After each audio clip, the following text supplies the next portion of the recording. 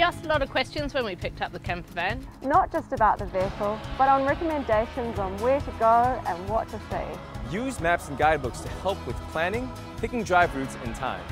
Don't underestimate some of the drive times. So make sure you give yourself plenty of time between locations. Drive to the conditions and perhaps avoid driving at dusk and dawn. Remember to drive on the left-hand side of the road. We haven't found driving the camper van too difficult.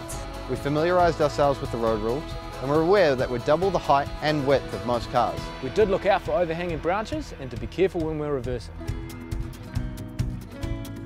When planning your itinerary, it pays to pre-book your campground accommodations, especially in peak seasons. There are so many holiday parks and camping grounds you can stay at. We've met so many other travellers and have even changed our plans based on their recommendations. We love the outdoors and nature and have really enjoyed exploring some of the national parks. You can even camp in some of the parks, and the views we've been waking up to have been breathtaking. It's great to have the flexibility to pick and choose where we want to go at our own pace. Think about doing a big food shop in a major city to save you money when you're doing a longer road trip. We've loved cooking in our kitchen. There are plenty of utensils and all the equipment we need to get a little bit creative. Look out for information centres. They offer free advice on what to do and see locally. We pre-booked some of the must-do experiences to avoid disappointment, and we only planned a couple of days in advance.